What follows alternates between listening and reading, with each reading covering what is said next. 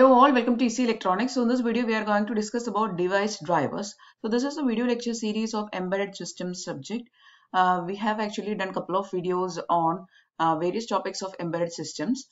Now we are going to discuss about device drivers. Okay, so if you are a person who is preparing for KTU examination of S6, these lecture series are mainly focused on you. Okay, so let us discuss about device drivers in this video.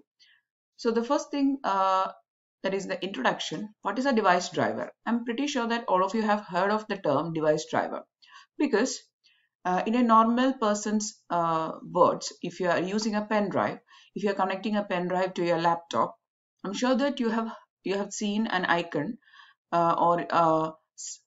like it is a command which is popping up that device driver is getting ready. Okay, now what is device driver? It is actually a function which is used for initializing and management of some hardware. Okay, so as a small definition you can say a device driver is a function which does interaction with the device hardware, that is for example a pen drive. Also it sends control to the control commands to the device, that is a hardware, and communicates data with the device and run codes for reading device data. Okay, I'm just taking an example of pen drive. It can be any other thing. It can be your phone, it can be any other hardware which are going to connect to a system. And the device driver is actually a function, or it is some software which will help the initialization, controlling, reading, and all these things of the hardware. Okay, so that is the very basic definition of a device driver. Okay, whichever device you want to drive, or whichever device or hardware you want to drive, that is driven with the help of the software called device driver. Okay, so that completes the basic definition. Now let us move on to the various types of device drivers. We are mainly focusing on three types of device drivers in this video, which is for interrupt handling, for memory management, and also for BESS. Okay, first category is for interrupt handling. These are functions, various functions are there, that is various device drivers are there for handling of various interrupt conditions. Okay, now this interrupt handling device driver mainly depends on the types, the number, and the priority level of the interrupts and how the interrupts are triggered, and also it depends on the interrupt policies of components within the system. That is what all policies the system is following when interrupts are coming. These all things are depending on the device drivers. That is, the device drivers will be depending on these all factors. Okay, I'm sure that you have heard of the interrupts and also the types of interrupts, the number of interrupts, and the priority level of interrupts, and how interrupts are triggered. That is, what all things will make the triggering of interrupt, and what are the policies followed by the system to handle the interrupts. All these factors really matter when coming to designing of device drivers.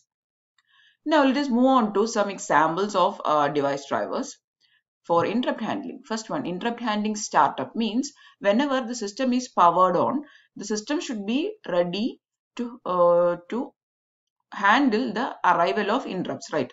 So that thing is made ready with the help of this device driver called interrupt handling startup. So when the system is started up or when the system is powered on, it is also, the interrupt handling mechanism is also turned on. Okay, and that is done with the help of this device driver. Next, interrupt handling shutdown means the reverse. When the system is getting shut down, interrupt handling is also shut down. Next, interrupt handling disable means you are going to disable the interrupt handling for a particular period of time.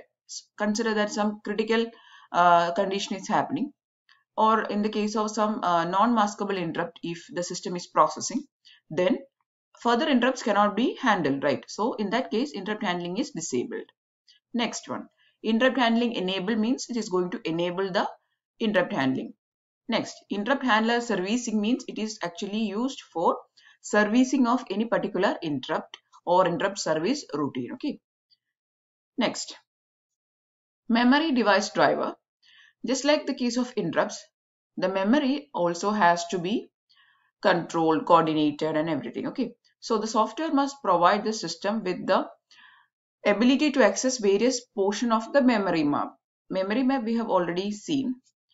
It is actually the tabular arrangement of in which all address locations of the memory, what all data is present. Okay, so the various memories or the memory subsystem is also needed to be initialized. It need to be controlled, coordinated. Everything has to be done. Managing of the memory is also essential, right?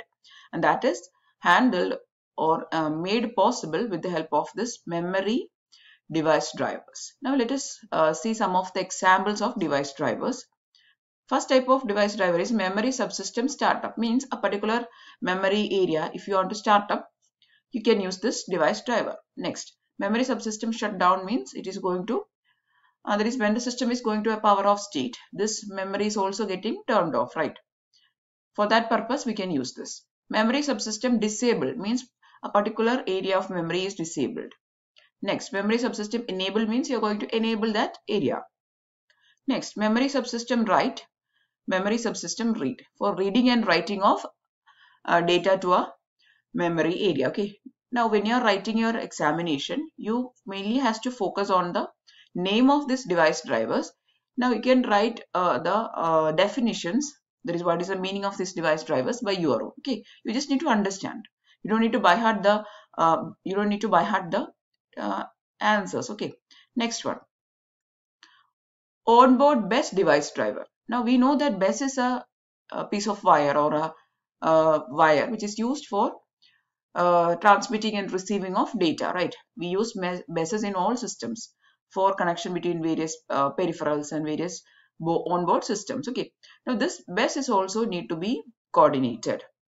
The communication over the BES has also need to be assisted. Okay, and that is made possible with the help of onboard BES device drivers. Okay, various BES follow actually various BES protocols. We have actually studied about various BES which are I2C, CAN.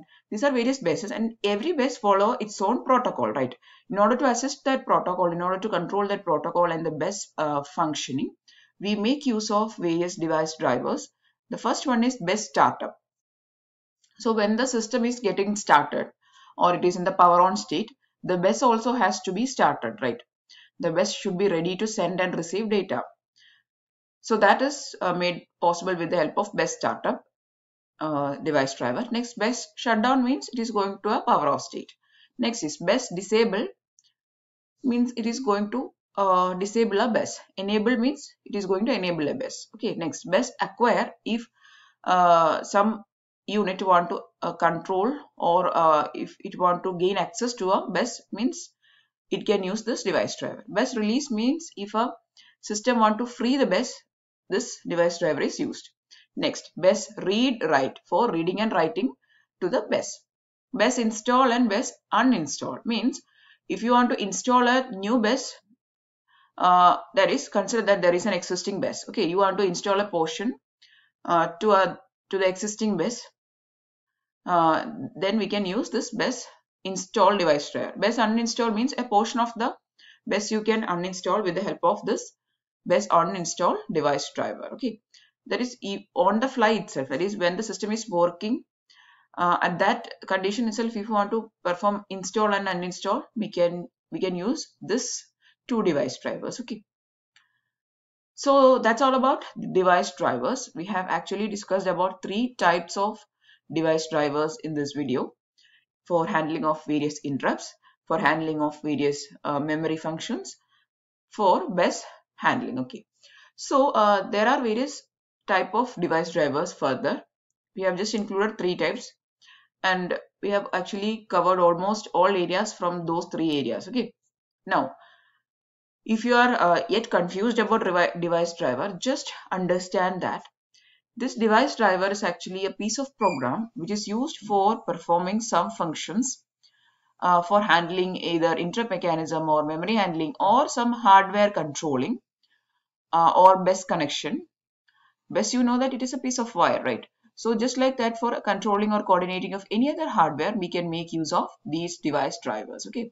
So that's all about this video. I'm really hoping that you found the video useful. If yes, please do give it a thumbs up so that I can make sure that the video was useful. And also comment your comments regarding the video improvement, the contents to be included, and everything in the comment section. And if you want more videos, please do subscribe to the channel. Many people are still watching the channel without subscribing. Please do subscribe and support the growth of the channel. Thanks for watching and keep on watching.